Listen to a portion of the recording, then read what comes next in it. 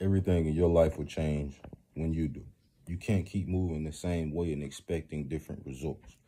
Each and every time you go back to the circle or cycle that you're used to in your life, you're never going to be able to take those steps forward because you're always going to be taking steps to your right or left.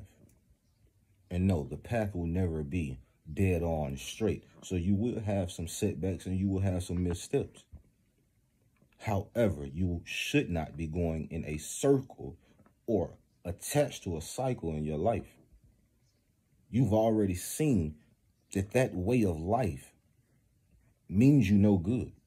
So why would you still want to follow in those same regards and allow yourself to feel the same exact emotions or way that you dislike? At some point, you really have to look at yourself and say, I am the reason I am not where I want to be. I am the reason I am stuck in this rut. But I also will be the reason that I come out of it. Because God didn't make no mistakes with you. God made you perfectly. And the only thing that you have to do is adhere to that. You have the greatest willpower. You have the greatest mind. You have the greatest urgency. You have the greatest strength, but you also have the greatest weakness.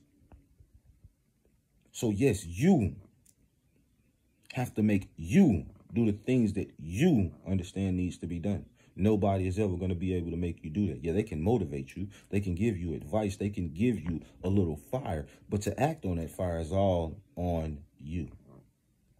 Nobody can act on your behalf. Because eventually, when that is done, it's still going to fall on you. And if you cannot maintain it, you will lose it.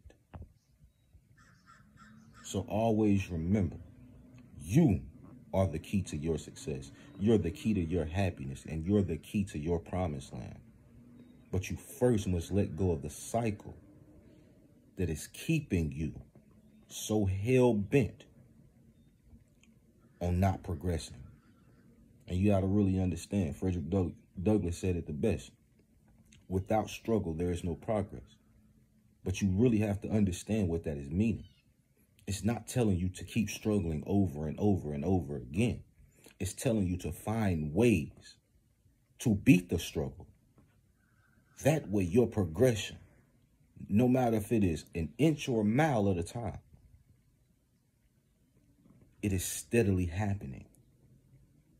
And you're not steadily going in circles to the same spot that you started at.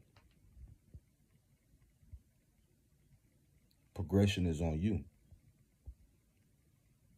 So what would you do?